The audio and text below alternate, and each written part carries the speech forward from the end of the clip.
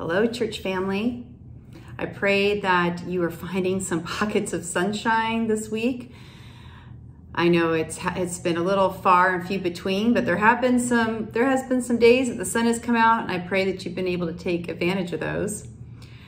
I've been thinking a lot as I've been getting out in that sunshine and I've been walking around in it I've been noticing the difference that I feel when the sun is out. More energy, a brighter attitude. I tend to have more of a positive attitude, a better outlook. And when it tends to be rainy day after day after day, that same thing can kind of happen to my spirits. But one thing that always comes through for me and that helps me, even when it's raining outside, is worship. And I want to encourage you, I want to encourage every single one of you that if you're not creating worship in your life every day, not just on Saturday when we come to church, not just on Sabbath, but when you are having a down day, when you are having those days of no sunshine, whether it's literal sunshine or sunshine in your heart, that you would create space for worship every day. Every day is the best day to have worship. And I pray that you've been experiencing that, or if you haven't been experiencing that, that you would start that. And you can start that as simple as spending time in prayer, prayer walking, find a friend, go prayer walk in the sunshine, even prayer walk in the rain. I've had the privilege of prayer walking in the sunshine, just was able to do that this week. And I've also had the privilege of prayer walking in the rain. And it's just as beneficial, and it's just as heartwarming, and it's just as powerful in the rain. And it does the same job in changing my mood too. So I want to encourage that. Also, Bible study. Get involved in a Bible study. You know, personal Bible study is very important. And I always want to encourage that, to get into the Word every day. But if you struggle with getting in the Word yourself, then I want to encourage you, get involved in a Bible study. And whether that's on Sabbath morning and then you study throughout the week on your own, whether that's on our women's online Bible study that's actually happening Thursday, May 12.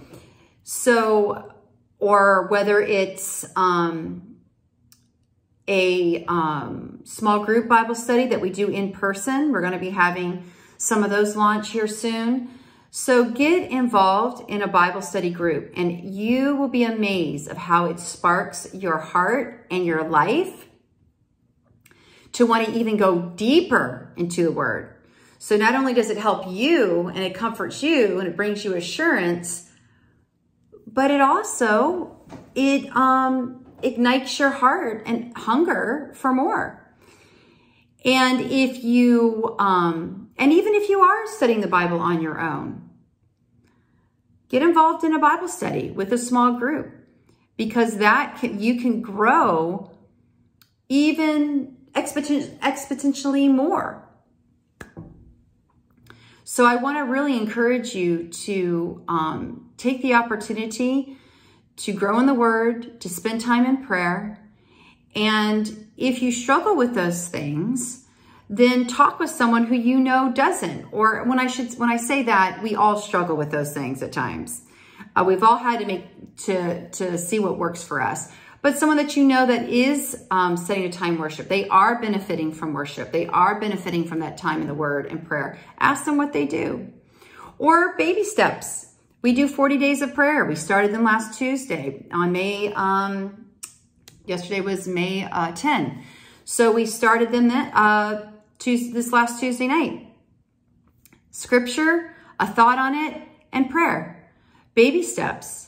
But try to do something where you're exposing yourself to the Word or to time with God, praising Him, singing to Him, whatever it may be. And I promise you that that's going to carry you. It's going to give you energy, and it's going to give you strength, and it's going to give you encouragement, and it's going to carry you even through these weeks and weeks and weeks of literal rain.